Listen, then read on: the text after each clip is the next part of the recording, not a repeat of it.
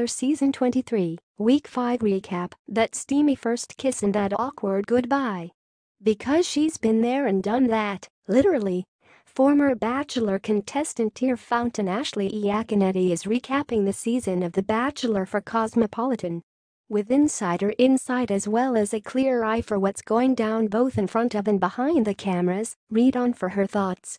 There are 4 main things to discuss this week: Heather's first kiss, Elyse's bizarre exit, Cassie's chemistry, and the Nicole v. Onyeka drama. I thought Heather's first kiss was magical, and I was so proud of her for looking like she knew what she was doing during it. Colton did a great job too.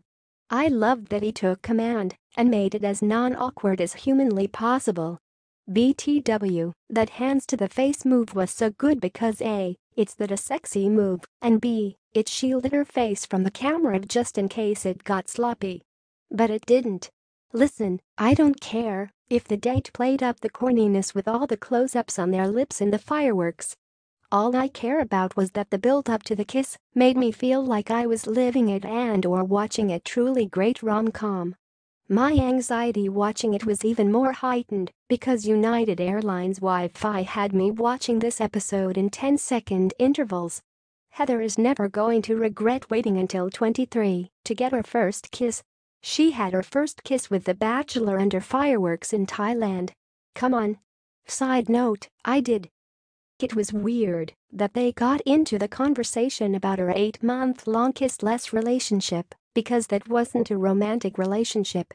It was Heather and the producer's effort to make her look a little less inexperienced than she actually is. I think it made people more confused as to why she hasn't kissed anyone until 23. I think people would get it if she was like, "Hey, I was never a partier, so I never had a drunken kiss at a party, and I've never been on a date with anyone I had the desire to kiss." Elyse's exit was mind-boggling to me. She started the night out being upset because she was feeling so much for Colton, but not getting enough time with him to satisfy her emotional needs. That's definitely a common frustration when you're a cast member of The Bachelor. Every Bachelor viewer knows once you get a one-on-one date you won't be having one again for a while, most likely not until everyone else has had one. Had Elyse never watched the show before? It seemed odd that she could even hope her name would be on that date card 2 episodes after her date. Of course she has every right and kind of should be annoyed when someone else gets a date over her. I never understood how the girls in the house at this point could be so fake, smiley, and excited for another girl to get alone time with the man they have feelings for. That's not genuine. I get that they're trying to be supportive, and maybe these women are truly better people than me, but I always felt like, if you're smiling when someone else is getting his attention and affection, you must not actually be that into him. What I find confusing about this entire Elyse situation is that her frustration about lack of time evolved into her wanting to leave. She felt like everything was so perfect between them, and she wanted more, but then she left. That strategy equals 0 time. This just seemed like a self-sabotage to me.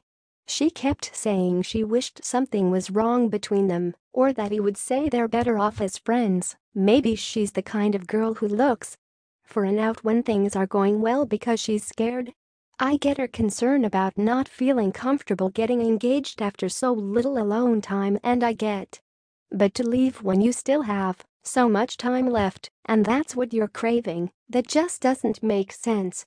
Maybe she was uncomfortable with the process of sharing a man.